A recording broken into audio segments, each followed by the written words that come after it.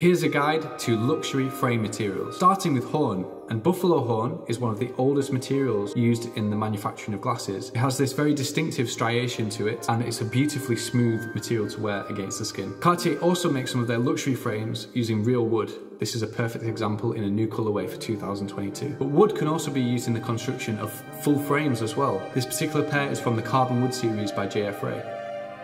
And of course, what more luxury material could there be than gold?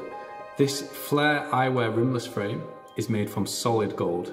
And that solid gold sculpture inlaid into the arm is a true work of art.